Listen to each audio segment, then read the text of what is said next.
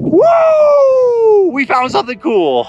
Over the past month, I've just come to learn that there is so much more history here than any of the history books I've ever touched on. We think the water would be right here. I purchased a rock blaster to get any potential collapse out of my way. Owens Lake is coming back. This might be the longest single piece of steel that's ever been brought up this road. You never step in the same wash twice. Something is going on in that area directly next to the writer's cabin. We've located the burial sites of 6 people.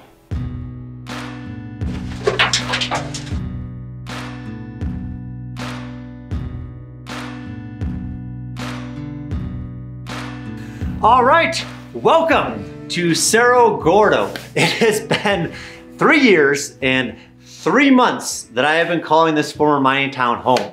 There is no way that I could have known back in March of 2020 when I tried to get up to town in my tiny 2-wheel drive Tacoma that I would end up walking into the adventure of a lifetime. And it takes months like this past month or so to remind me that there is no telling what's ahead of me here at Cerro Gordo.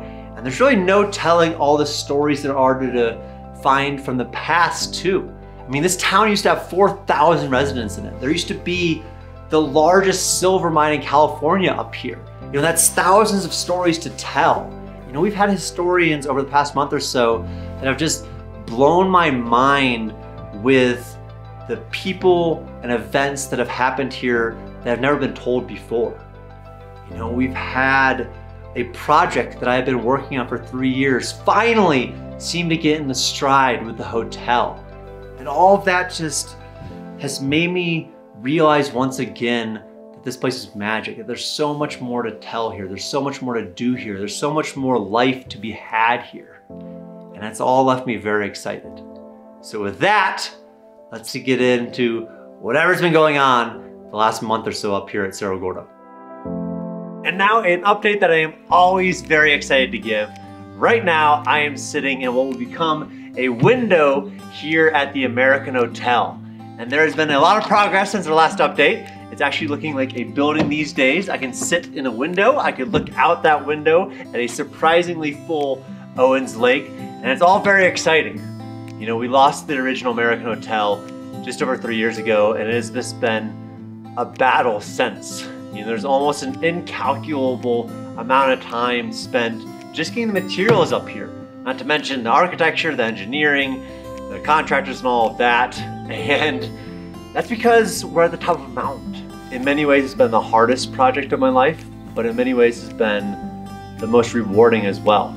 You know, there's been times where I thought we'd never get to this stage. I'd never be able to look around and look at the first floor and what is going to become the second floor.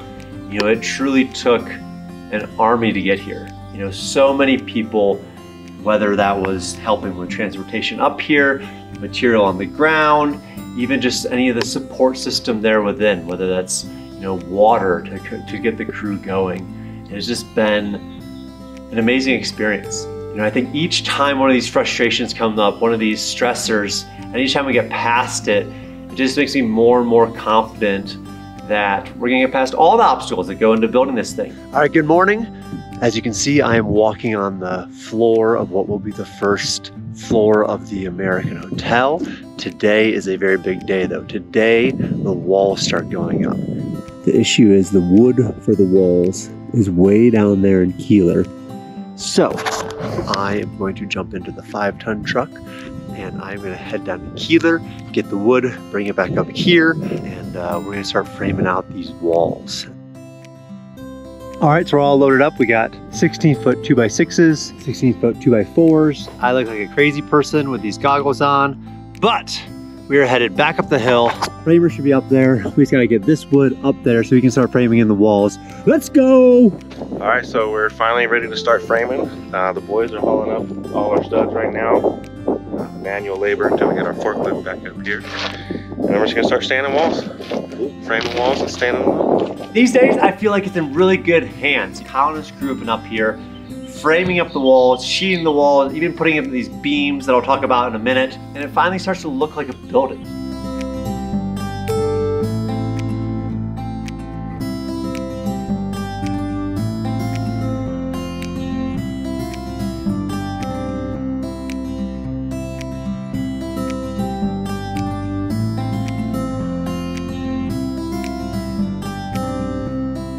after Kyle got up these walls of the first floor, then came a very interesting part of it. Then came the transportation of 5 26-foot long steel I-beams with crazy tie-ins attached to them.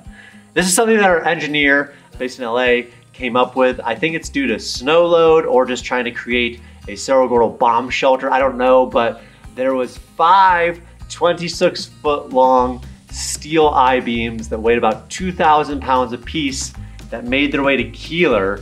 All right, today's battle is getting these 26-foot long beams that are going to support the second floor all the way up to Cerro Gordo. The problem is our bed of our 5-ton is only about 14 feet. So you gotta think we would have 12 feet of overhang, and each foot of the steel weighs a couple hundred pounds, which let us lead to all sorts of brainstorming. Maybe we're gonna put them over the cab, over the driver's head, which seemed like a certain way to decapitate people. Well, as usual, the 5-ton is not working. And so we are going to attempt to put these beams on this vehicle mover. And they're gonna be hanging out the back, but we'll get some pallets in the back to give us some clearance. And then hope that my truck can maybe pull this thing up there. Never dull moment. This is where we ended up, trying to take things up. And we're gonna give it a go. All these beams again to get up there. This is what we got. Surprisingly, the transportation of the beams went a lot smoother than I could have imagined. You know, I just remember the whole time up thinking, this might be the longest single piece of steel that's ever been brought up this road. We're just gonna attempt to send these steel beams up there and hope for the best. Just play it by ear. After getting the first 2 up here, we loaded them on the crane, put them in place, and that was a very exciting day. You know, I really need to get this place enclosed by the winter so we can continue doing the work on the electrical and the plumbing and all that type of stuff. And I think we're in a good place. You know, it's so exciting for me to be able to watch from the Gordon house above it and see one corner of this that was just a platform before suddenly turn into a corner of a building. It's just finally feeling like this project's in full stride, and that's in good hands, and it's very exciting for everybody involved. You know, it truly took an army to get here, but I just can't wait for everybody, whether that's you just watching or anybody that's brought up materials or hammered in a nail, to come sit on this deck out here and say, hey, I played a part in building that hotel.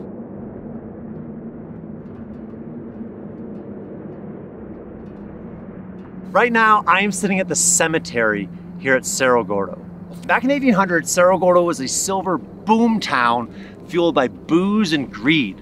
The newspapers back then reported a murder a week, but still nobody knows exactly how many miners are buried in this hill behind me. That's because back then, the headstones were made out of wood, and these headstones have been lost to age, they've been lost to weather, they've been lost to theft. I've heard estimates anywhere from 50 to 500 miners are buried in this cemetery. And it's always been a missing puzzle piece in the history here. But tomorrow, we might figure it out.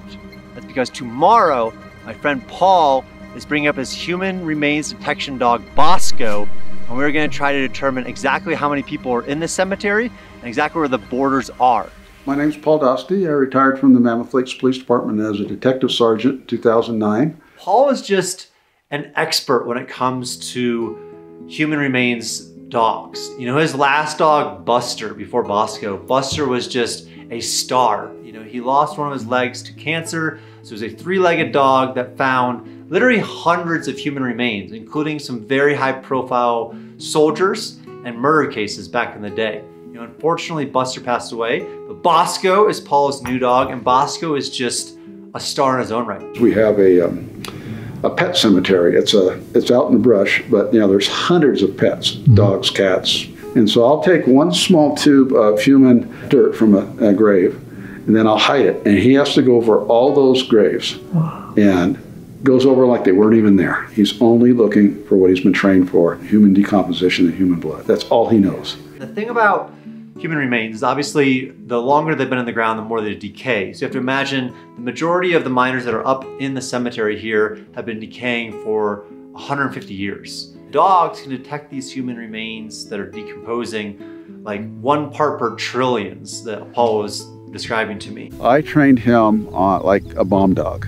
He finds the target odor and then he just lays down and waits for his toy. So you have to be very animated when you're working with these guys. Yeah. Because they're really happy creatures, Right. but they want to play. And so this, human decomposition to them is like, if I find some of that, I'm getting a toy. As far as the cemetery goes, we'll just get up there and see what we can get. And, you could probably run the dog here. He might alert because it's draining down. Draining all the way down, right? It's draining all down. Sure. Okay. Okay. Yeah. Yeah. Sounds good. Our main target today was 3. First was to go up to the cemetery. Next, I wanted to go back into Newtown and potentially see if there was a separate cemetery for some of the Chinese miners here. And third, we just kind of wanted to look around, see what else was out there. And so the idea that we could individually sort the grave sites didn't quite happen today. There's so many people up there that kind of just the whole hillside was triggering for Bosco, meaning that over the years, they're decomposing, the rain's coming, they're washing down the slope. It's kind of just spreading out the human remains all throughout that hillside. And so we'll probably make 4 or 5 runs going straight down, maybe, 5-10 meters apart. And then we'll know where the boundary, at least the top boundary is of the cemetery. From there, we kind of just decided that our main goal of the cemetery was going to be defining kind of the outer borders of it.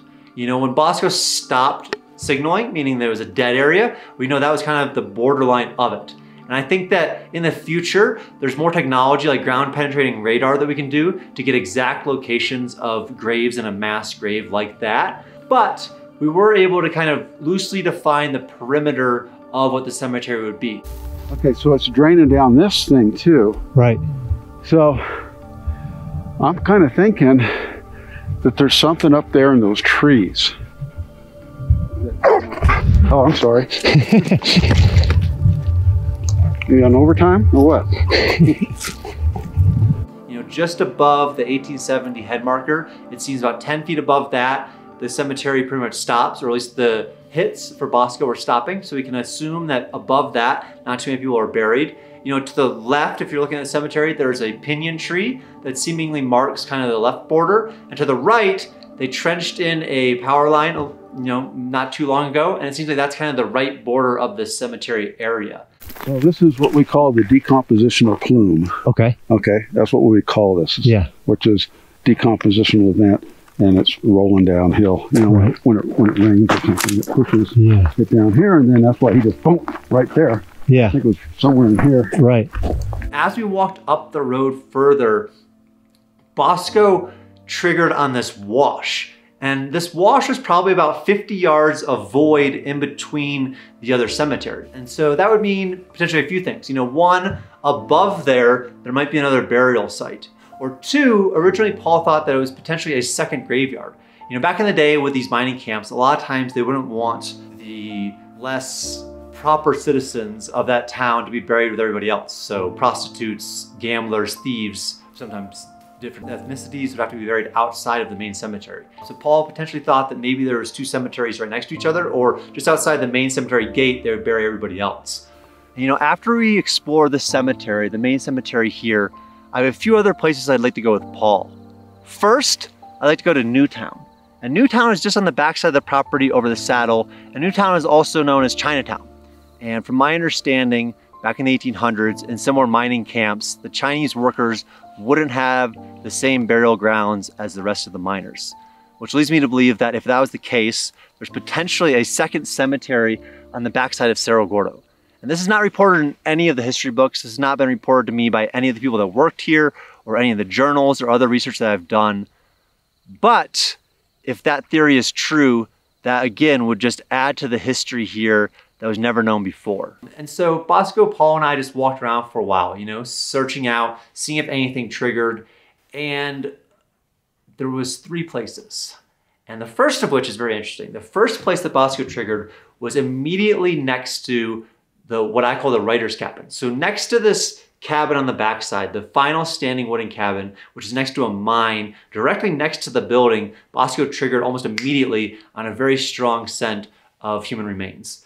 And when we were there, Paul did something really interesting that I thought was just very illuminating on how sensitive these dogs are. Bosco wasn't signaling anywhere else around this cabin, but in that one area, Paul got a rock, really put it in the dirt. That's where the human remains would be. That's what they're picking up on. Took that rock with the dirt elsewhere when Bosco was looking somewhere else, and had Bosco go and try to signal once again. And immediately, when they got to the rock, signaled.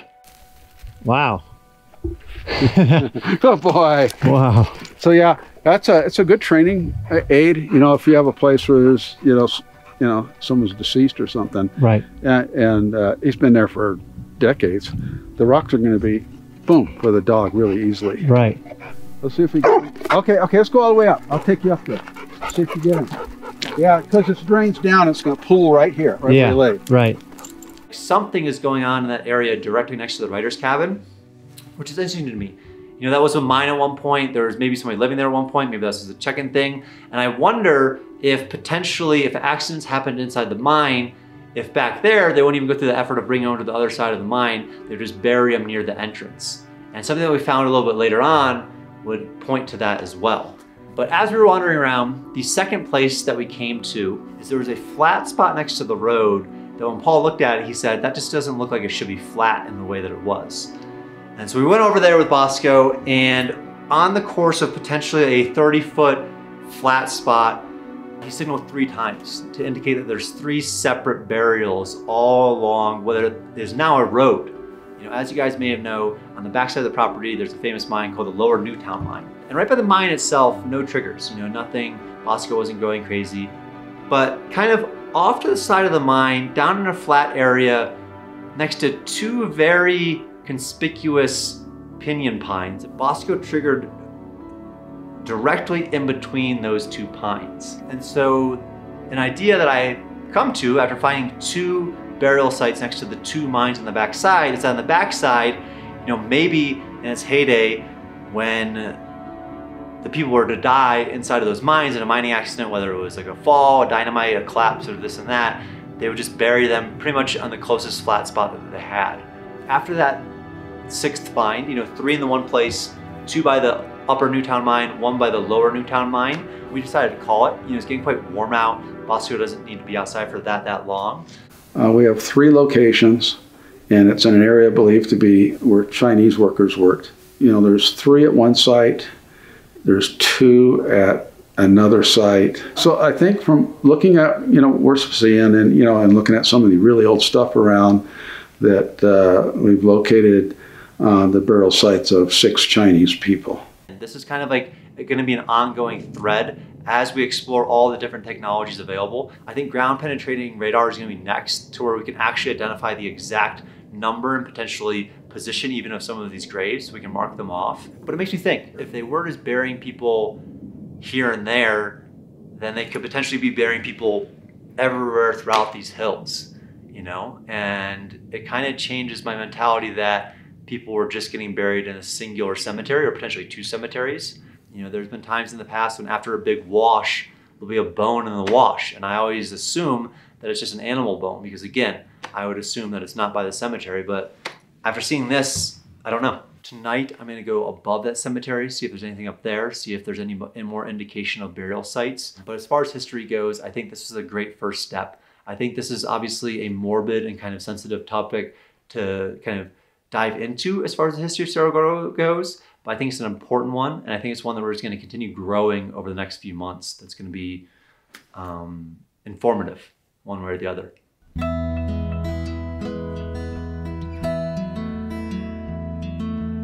All right, so we're back, and right here behind me is where Bosco was tracking earlier for human remains. Now, above that, if you look up, there is a wash, and we think maybe there's another burial site or at least another grave or buried person up somewhere in those trees. Way up on that hillside, appears to be a mine. All right, we have maybe a context clue along my road. You look down, see charcoal, see?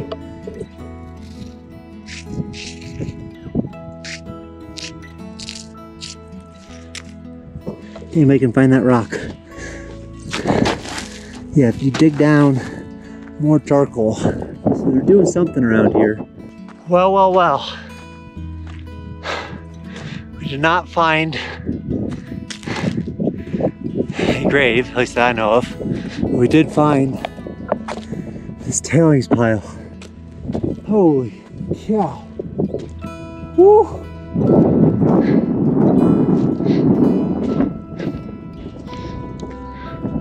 Whoa, holy shit. That is so sick. Oh man, I do not have my climbing gear with me. Whoa, it's still going. This is insane. Woo! We found something cool. The history just keeps continuing here at Cerro Gordo. You know, it just keeps getting better. And I cannot wait to go down that hole tomorrow. Assuming this rain doesn't wash us all out. Let's go.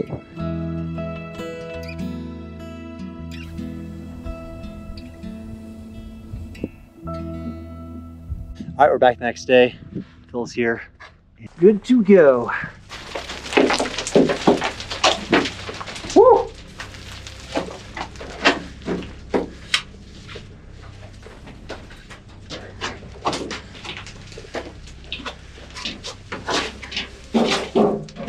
There's one level there. I'm gonna wait to go to that on the way back up. For now, we're gonna keep going down. See what's down there.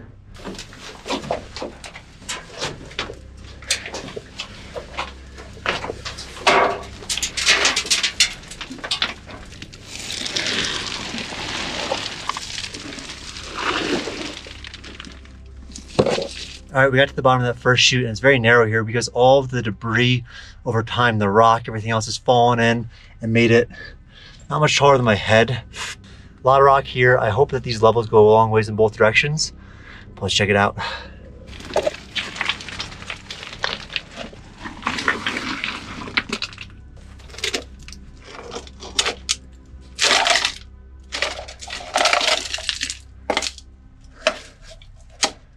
Well, it looks like, at least for this bottom part, this might be the end of the line. I wonder back in the day if that other side went further, but there's the one level above us. But getting to that level is gonna be tough. We're gonna have to kind of do some acrobatic swinging to get over to that level. So we're gonna go back up the rope ways, see where that leads to, keep trekking. Either way, crazy.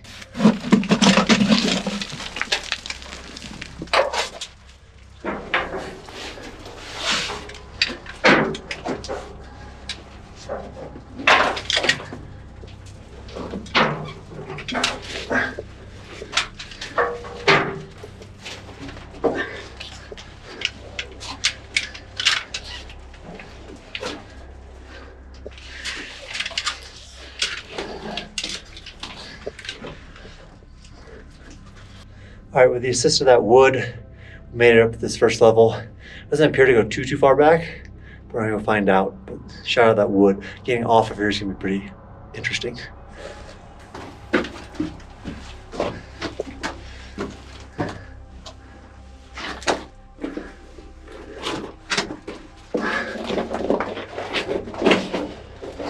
You gotta remember, this is probably not a huge operation. This is probably done with hand steel, meaning like, you know, you hit a rod, twist it, hit a rod, twist it, and you're maybe making, I don't know, a couple inches of progress a day. So this tunnel we're looking at, let's say it's 40 feet long, might represent like a year.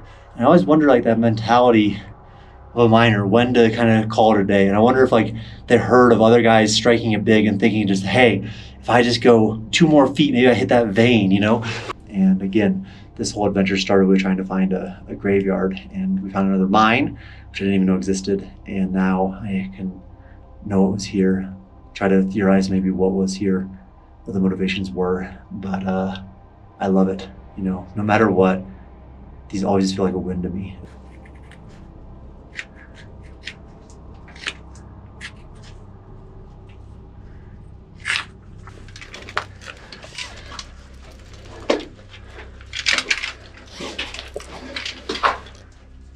Hello.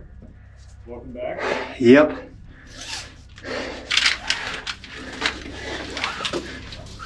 Not the one. Get to the bottom? I did, yeah. That's cool. Yeah. It was something. So that was a very fun exploration for me. I always love going into old mines. They're probably my favorite thing to do. You know, I just hate how everything is so programmed hour by hour, and just like to get onto a rope and go into an old mine and literally not know how deep that goes or where it goes to is just amazing. So probably the biggest and most exciting thing over the past month has been history, and more specifically, the history yet to be told. Over the past month, I've just come to learn that there is so much more history here than any of the history books I've ever touched on, and it's just lit me up. You know, in addition to Paul and Bosco who came up, a guy named Robert Sloan also came up this month. And Robert is a cybersecurity analyst. He has a background in computer engineering, and for the past few years, Robert has just been making databases of every mention of a person, every mention of a building, every mention of everything related to Cerro Gordo. You know, we'd sit over in the garden and Robert would show us his presentations of what he's discovered over the past few years. You know, and as we swap this information and we learn more, it's just like every corner of Cerro Gordo beckons you to come out and learn more. You know, now that piece of dirt that I've walked past 100 times that I've forgotten about that's full of sage grass isn't just that. Now it's the 50 by 100 home site of Jacob Jacobson, who lived here in 1871. You know, with that piece of information, you can figure out who lived next to him. You know, what about the schoolhouse they talk about just to the north of him? What about this barber shop over here? You know, every little part of this town is telling a story. And if you take your time and you use the right resources, you're able to figure that out. I think we've been doing that this month more than any other. And it's got me almost every night over the past few weeks getting out there hiking, rappelling, searching, hunting, looking for these things. And it's just brought me so much joy. You know, and I think what we're going after isn't just past history. You know, it's not just to fill in a history book. It's about the future of Cerro Gordo too. You know, one of the main things we've been looking for is former well sites. You know that back in the day they're using so much water here, and they had springs, and I'm roughly familiar with some of these springs and where they were. But there's a lot of literature, handwritten letters, you know, prospectuses that talk about wells here at Cerro Gordo proper. And these wells are producing between 1,000 and 10,000 gallons per day. You know, and when they were mining up here, they needed 30 or 40,000 gallons. So that might seem like enough, but how we're using it, 10,000 gallons a day would be enough to put every building existing with running water. Probably every building we could build up here with running water. We could have, you know, landscaping, we could have agriculture. It would just fundamentally change the course of this town forever and pave a path to its future.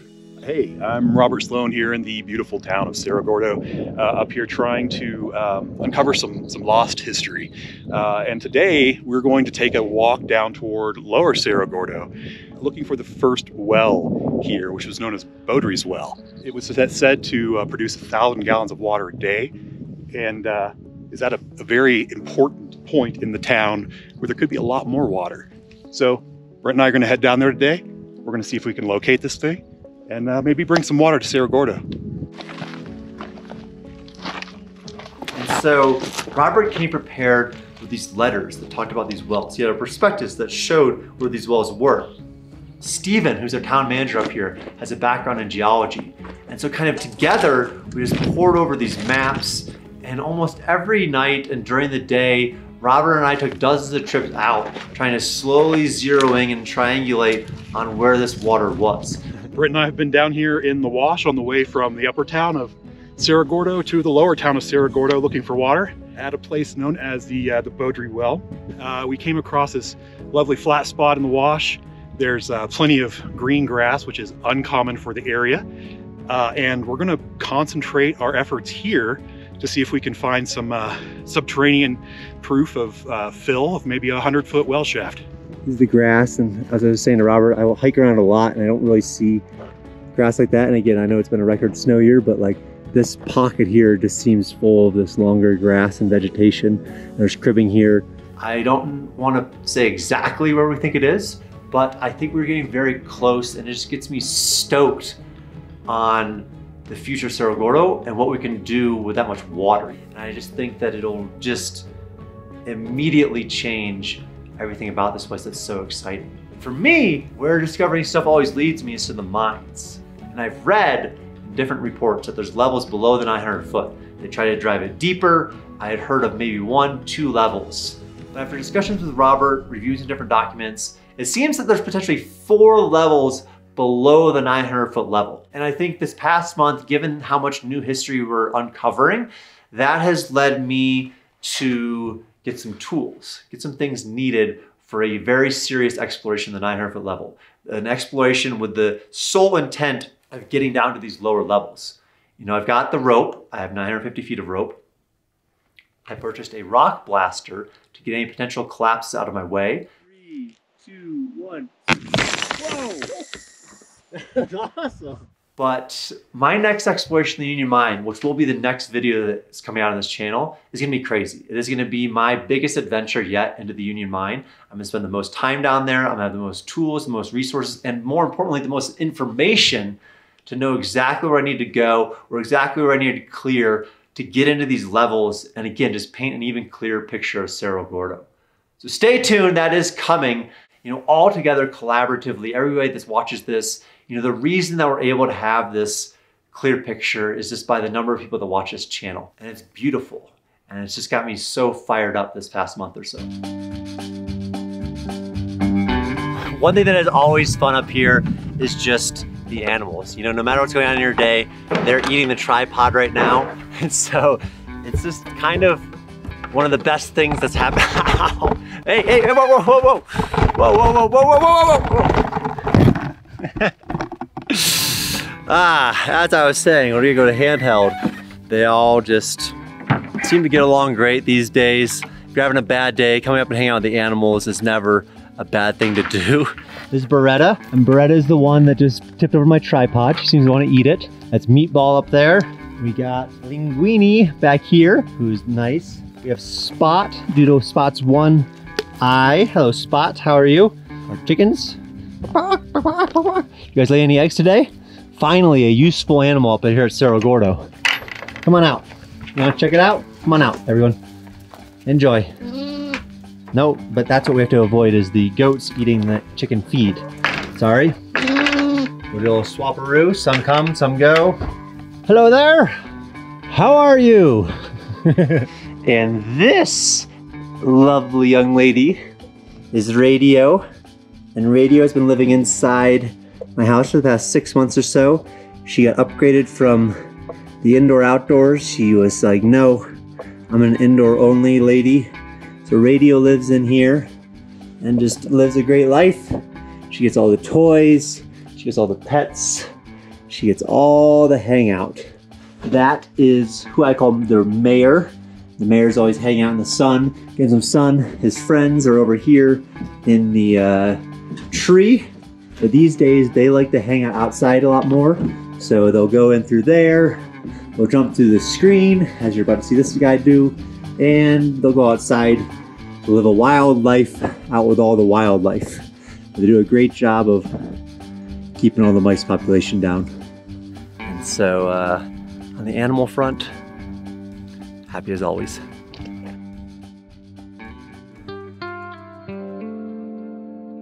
All right, another big thing this month is behind me. Owens Lake is coming back.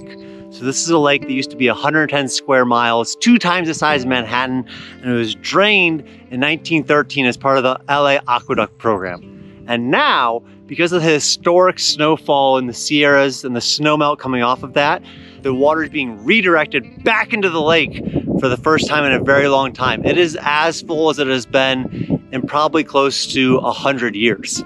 You know, this lake behind me used to be a huge part of Cerro Gordo. There was a port town called Swansea where the Bessie Brady began. And the Bessie Brady would transport bars of ore across the lake to what's now known as Cartago. It was transporting so many bars that hundreds of thousands of them stacked up on the other side of the lake, causing the miners to create their houses out of these silver and lead bars. Then Keeler was established a few years later when Julius Keeler came to town, and they started putting more materials across this lake. This lake was a big active transport hub with port cities all along it. But then after the aqueduct program, it just became a dust bowl.